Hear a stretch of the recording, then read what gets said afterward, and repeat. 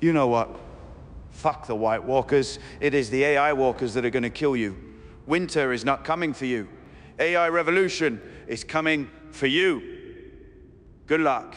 By the end of this YouTube video, you will be able to create a video like that of Jon Snow. In this video, we're going to check the Wan 2.2 S2V still-to-video AI model and its results with LoRa enabled and without LoRa. As we know, enabling LoRa decreases the time by roughly 5 times because it reduces the steps by 5 times. With LoRa, we only need 4 steps in the workflow, whereas without LoRa, we need 20 steps in the workflow. I'll show you the results for both situations, LoRa enabled and without LoRa as well. So let's get started with the workflow. The workflow you see right now is just a modified version of the default workflow that you will find in ComfyUI. To find this workflow, your ComfyUI needs to be updated, so make sure to update your ComfyUI to the latest version, and then go to Browse Templates and select Video. You will find the 1.2.2 S2V workflow there. Open this, and the only change we have made is loading the GGUF model instead of the scaled version. Of course, we're using the GGUF model so that we can use different quantized versions, which you can see here. There are many quantized versions, and you can pick one according to your GPU and your system. For my GPU, I've chosen the Q4KM version. So yeah, let's get back to the workflow again. If we talk about the inputs, you can see that I have loaded this image of Jon Snow. This is not an AI image. This is an image that I picked from the internet.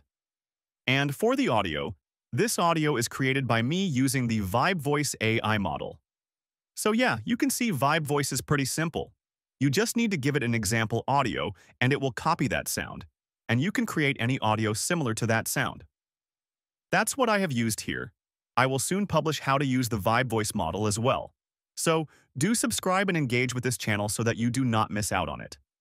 I will post the Vibe Voice YouTube video on how to use it and how to set it up, as it is a bit complicated, and you will not find many tutorials on this simply because it's complicated, and I faced a few issues setting up Vibe Voice as well. So yeah, I'll be posting that video soon. Getting back to the workflow. Now this is the result that we got for the inputs. You know what? Fuck the White Walkers. It is the AI walkers that are going to kill you. Winter is not coming for you. AI revolution is coming for you. Good luck. Yeah, this was the result when we enabled LoRa and used just 4 steps in the workflow with LoRa. And of course, LoRa is to make this workflow fast. For my 16GB VRAM GPU, it took around 70 to 80 seconds, just 70 to 80 seconds, to generate this video in only 4 steps, which is quite impressive, and the result was good. I'll show you an example of 20 steps as well. If we bypass LoRa and create this video in 20 steps, then this is the result that we got. You know what? Fuck the White Walkers. It is the AI walkers that are going to kill you. Winter is not coming for you. AI revolution is coming for you. Good luck. Let's see another result for a different input. Here is this woman. This is an AI-generated image of a woman. This is the audio that we are using. This is a bit complicated audio, so it will be interesting to see what result we get. This is the result that we got from just 4 steps. Like, people know me as Lisa of Blackpink, but when it's come to my solo, I want them to know me as La Lisa, like a real me. So yeah, of course, different seeds will give us slightly different results, but in this case, it's not giving any distorted or bad result. Coming back to the workflow. Yeah, I know that this workflow looks very complicated and huge, but we'll only pay attention to what is important. Here, this K sampler will generate a 5-second video, right? So we are using this other node, Extend Video, which will extend our video by another 5 seconds. If we enable all 3 of these, then with this workflow you can create a video of up to 20 seconds. If we want to create a video of just 10 seconds or maybe 15 seconds, we can bypass the nodes accordingly. And if you want to create a longer video, then we can add a new node into this series, and we can create a video of longer duration. And the batch size that you see here is basically the number of batches it will use to generate the frames.